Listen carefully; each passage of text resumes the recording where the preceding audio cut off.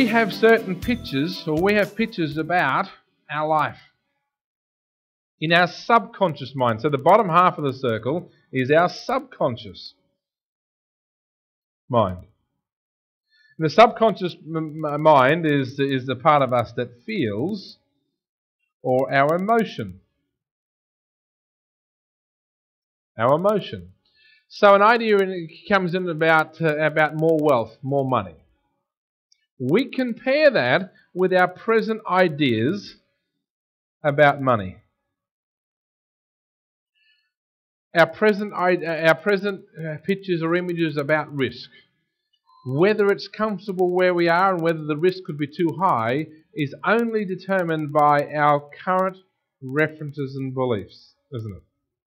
Because someone could have the same opportunity and they could grab that with two hands where someone else could let it go based on their present conditioning.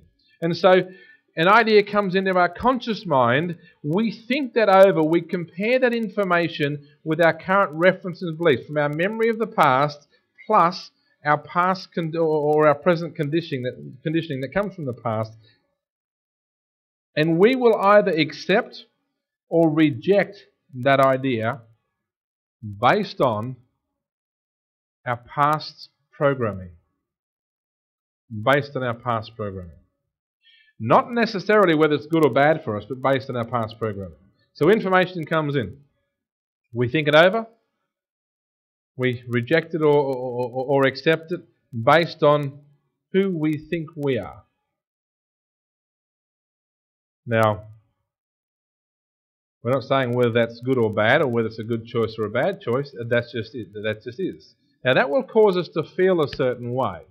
For example, often in my seminars, I ask people. I was in New Zealand and in Auckland just on Sunday, and I got the people there to put their hand up, and I said, "Who here knows they can make 5% per year on their money?" And everyone put their hand up, and I said, "Who here knows that they can make 20%?" And only about it was interesting. About half a dozen people put their hand up, and I said, "Who here knows they can make 40% of their money?" And probably about 3 people left their hands up, and I said, "Who here knows they can make 50% per month on their money?" And no one put their hand up.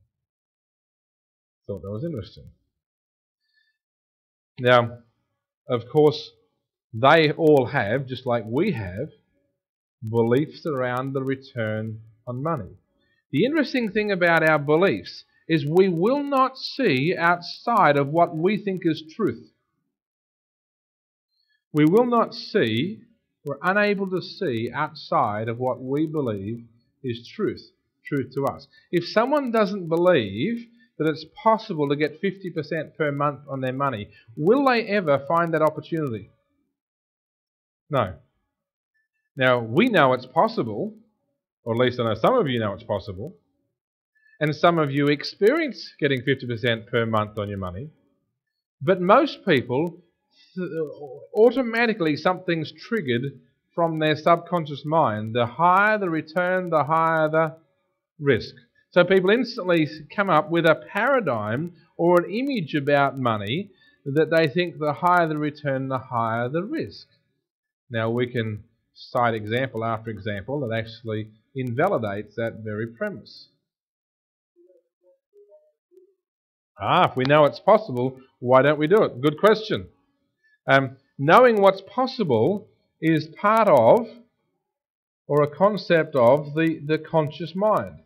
So possibilities are part of the conscious mind. What controls our actions, though, is not. Most of what controls our actions is actually a component of our past programming. And so we only act according to what we know is true, not what we think is true, what we'd like to believe. Like we all like to believe something, but it's a deep knowing that causes us to act according to the belief, called an absolute faith. So information comes into our conscious mind. We accept or reject that information based on our present programming. That causes us then to feel a certain way. We'll get certain emotions about that. Someone can say something to you that you don't agree with, you might even reject. But does that bring up a certain emotion for you? Particularly if it's your spouse or a loved one, isn't it? They totally disagree with what you've said, you disagree with them, and it brings up a certain emotion. Sometimes it's called anger. So whether we agree or disagree with an idea, and whether we choose to follow through on it or not, it still causes us to feel a certain way. So we're breaking down thinking, if you like, or the mind. The mind is an activity, not a thing. We're breaking down thinking into the simplest form right now. And so that causes us to feel a certain way, that causes us then to act a certain way. Feelings cause us to act. Action happens through the body that then causes us to get a certain result. Now, this helps answer Andrew's question. If we believe that we can get 50% per month, why don't we? Well, to want something and to absolutely believe it, have so much faith that you know it is true, is two different things. Because is there a lot of people out there that believe they could win lotto? Is that?